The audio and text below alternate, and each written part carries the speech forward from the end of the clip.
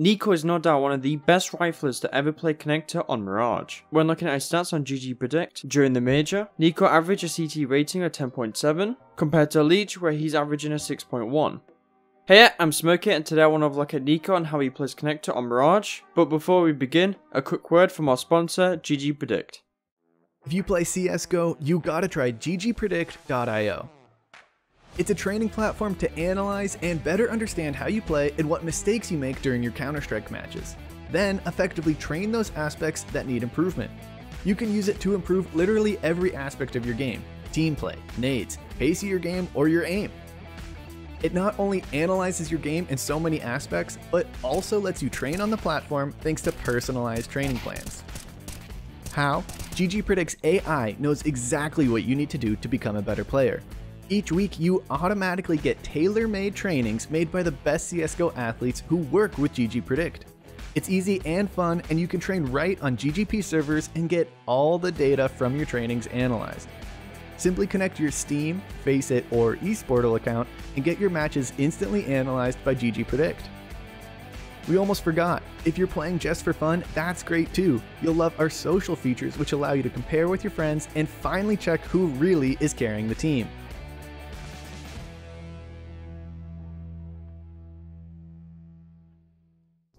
Let me show you NiKo's pathing and what he does before he goes to connector. At the start of the round when he's going through A, he likes to go through CT and he will Molotov ramp for his A player. He'll do this by coming out, aiming at this red roof and left click throwing. And this Molotov will block vision from the T's to allow him to cross and let his A player have an extra Molotov for later in the round. From the T's POV, the Molotov will pop on the eye level, making it really difficult to spot NiKo crossing. Once again, NiKo's coming towards connector, he's going to throw the exact same Molotov and this Molotov will help him cross towards connector safely. Now let me show you how NiKo plays towards connector. I'm going to show you some examples where NiKo will use his smoke, such as when it's 130 or there's pressure towards mid. I'm going to show you the different angles that NiKo takes towards mid. I'm going to show you some of NiKo's aggression in connector. And lastly, I'll show you what will happen if there's nothing towards mid. Generally, NiKo will try to smoke connector at 130 if there's no pressure. So in this round we can see he's going to come from jungle to connector. He's going to start juggling it. Then around 130 he's going to throw his smoke and peek towards top mid. And by NiKo throwing the smoke at 130, it will delay the connector take from the T's. And in this round at 117, he's going to throw the smoke against Entropic, which will keep the T's out after 1 minute, which is very reasonable for the CT side. Now let's have a look at some pressure towards mid. In this round we can see NIP through a connector Molotov, and NiKo's going to fall back and start juggling it. If NiKo decides to smoke it straight away, we can see in the minimap that there are no T's towards mid, so if NiKo uses smoke when the Molotov landed, he's pretty much wasting it. And because there's no pressure towards mid, he's going to hold on to it. And by doing these jiggles, it will help G2 understand where they think NIP will go. And against Heroic, when NiKo comes towards connector, they throw a window smoke and they're throwing flashes towards mid, so this indicates to NiKo that there's pressure towards mid and there might be something fast. So to counter any play, he's going to smoke it off. He's going to hide behind this smoke very cleverly, and when Heroic tries to burst through that smoke, they're not going to expect NiKo on the other side of it.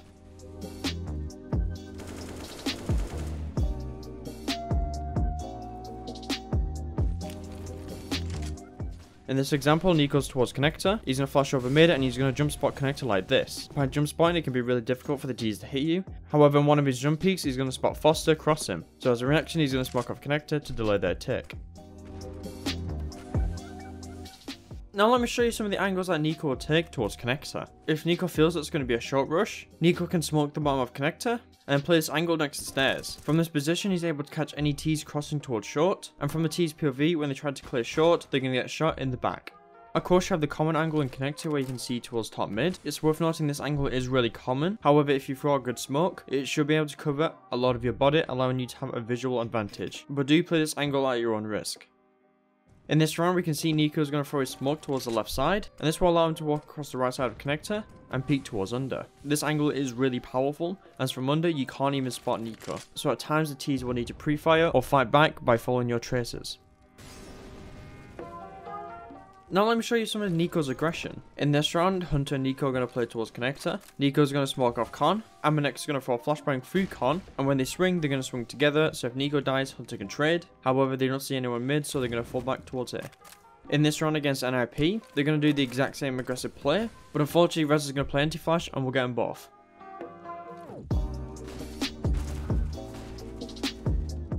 Lastly, if there's nothing towards mid, NiKo can play towards A/stairs and start juggling for information. In this run, NiKo doesn't see anything in mid, so NiKo will Molotov Palace to prevent any rushes. He will set up his crosshair to peek ramp, and when he feels like he's safe, he's going to throw this HE. And this HE is actually going to land pretty deep inside of ramp, so if there are any Ts lurking or getting ready to rush onto the A bomb site, they're going to take a lot of damage. And in this round, we can see NiP are on a full eco, so if a nade did land on one of the NiP players, they're going to be hurting badly.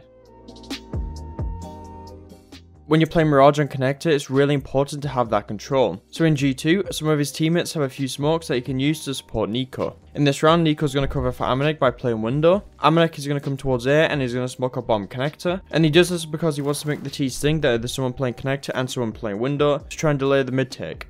This also allows NiKo to keep his smoke. However, later on, he's going to rotate all the way towards window. The smoke is going to fade soon, so Hunter is going to use this lineup by aiming at the door, aiming here, and jump throwing.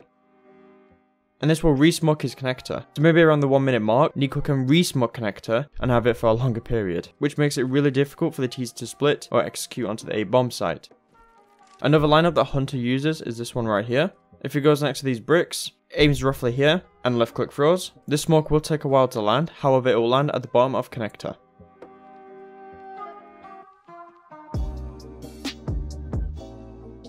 As mentioned previously, at times NiKo will need to cover for Amanek by playing window. At the start of the round, he's going to come towards window, and in this round, Entropic's not going to have any mid pressure, so NiKo's going to jump down and play bomb connector, and he does this because it can be a really difficult angle for the T's to clear.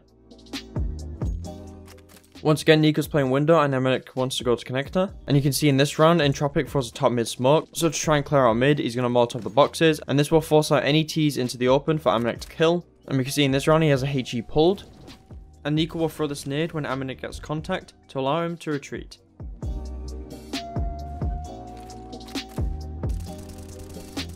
Then as he falls back, he's going to have a quick peek towards underpass for information. Once again, NiKo's coming towards window, and Heroic is going to smoke him off. So NiKo's going to put his crosshair perfectly in the same spot before he was smoked off, and then he will start shooting to see if he can get any free kills or any damage. To counter the window smoke, NiKo can run and throw this Molotov, and the purpose of this Molotov is to use the T's window smoke as a one-way, and this will allow him to have a visual advantage as it's difficult to see him, and allow him to get easy information.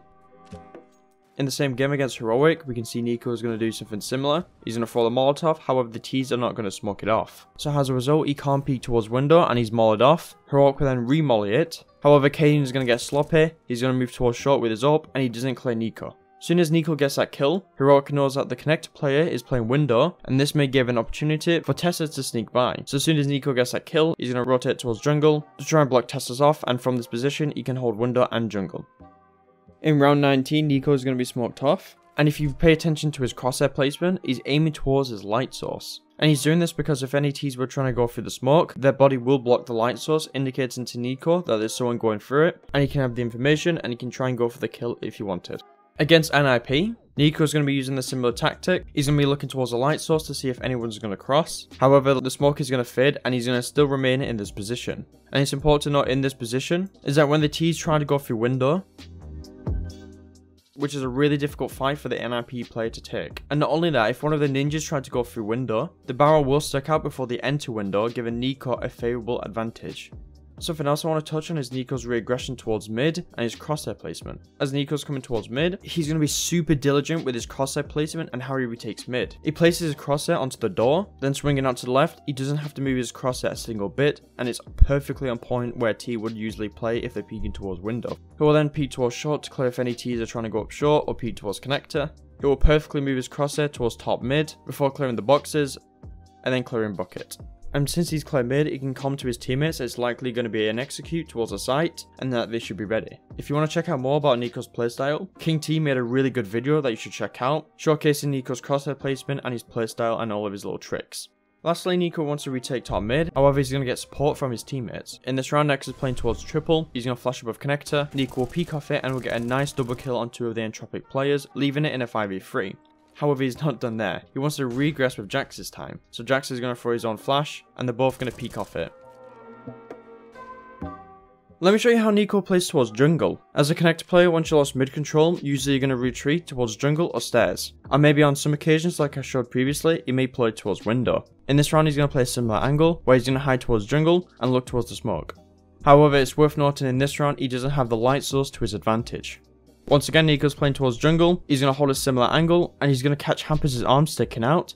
So when Hampus goes to peek, NiKo's going to tear right through him, and as the T's know that NiKo's the connector player, they may try to rush him, so he's going to Molotov connector to make sure they can't go for that trade. In this round, NiKo's holding towards the window, and Heroic are going to try and push onto the A bomb site through connector. So in this round, NiKo's going to get smoked off, and instead of fumbling with his utility, or doing nothing, he's going to leave his crosshair in a good position, so when he gets smoked off, he's able to spam through it and try and get some damage, and try and de-accelerate the momentum from Heroic. So when he starts spamming, he's going to get a kill onto Shush, deal some damage towards Refresh, he'll run out of bullets, and he will fall back towards window.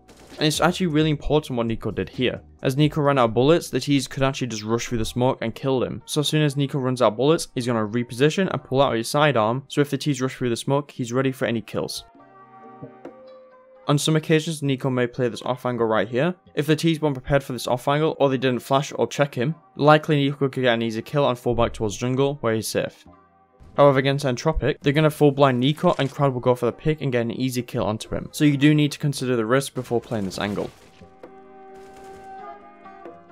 On some occasions, NiKo will play towards stairs instead of jungle. From this position, you're able to watch Palace, you can hear information from con or mid, and if it is an A execute, it can be really easy to assist because you're pretty much already at the bomb site. In this round, he's towards stairs and he's going to be watching his A player's Palace. Because of this, Nexa doesn't have to worry about someone coming in from behind and flanking him.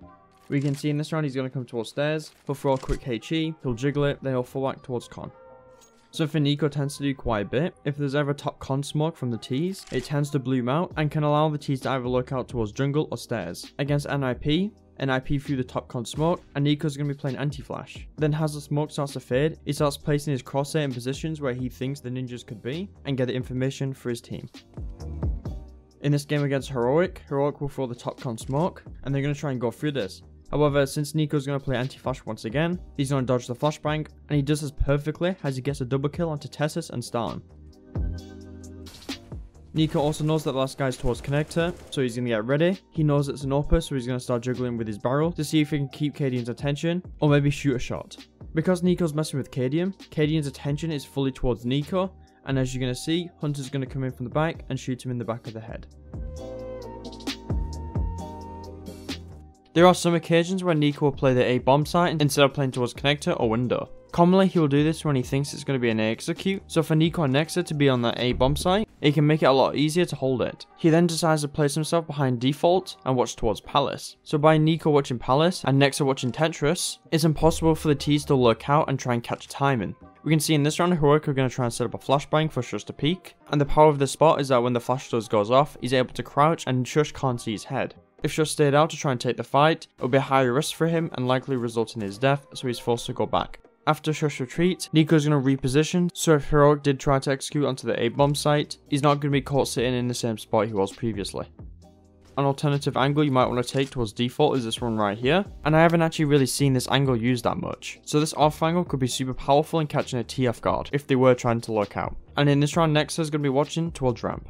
Another setup you could do is Nexa playing ramp and NiKo playing this position right here, right in front of Palace. This spot can be pretty common, however roughly only NiKo's shoulders and head will be showing, giving him a favourable advantage. However, Nexa and NiKo want to push ramp, so NiKo's going to smoke up Palace, he's going to join Nexa, and they're going to push it together. Once they clear ramp, they have a feeling it's not going to be an A execute, and NiKo's going to rotate off towards mid. And NiKo and Nexa also showcase more aggression on A. In this round, NiKo's going to Molotov ramp, and both NiKo and Nexa are going to jump in towards Palace. NiKo's going to run straight in, he's going to wide swing, and he's going to catch Hampus off guard. Now they got the advantage, both NiKo and Nexa can fall back towards the A bomb site and play the 4v5. NiKo and Nexa also tried to do something similar against Shush, however when they went to go to push, Shush is going to hit a nice spray onto both of them.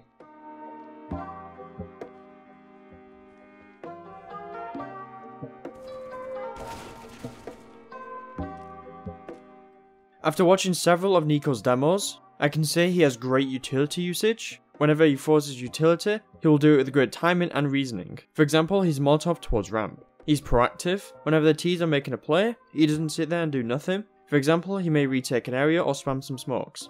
And lastly, he's really difficult to play against. Due to his skills and role, NiKo plays a key area of the map where the T's must face him if they want to get past and continue with their call.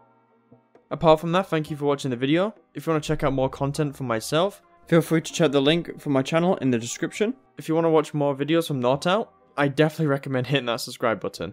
Perhaps you want to know how to rush B in your pistol like Spirit on Dust 2? Well, I made a video which you can check out on my Twitter in the link in the description. Shout out to GG Predict for the sponsor. Thanks for watching. See you in a bit.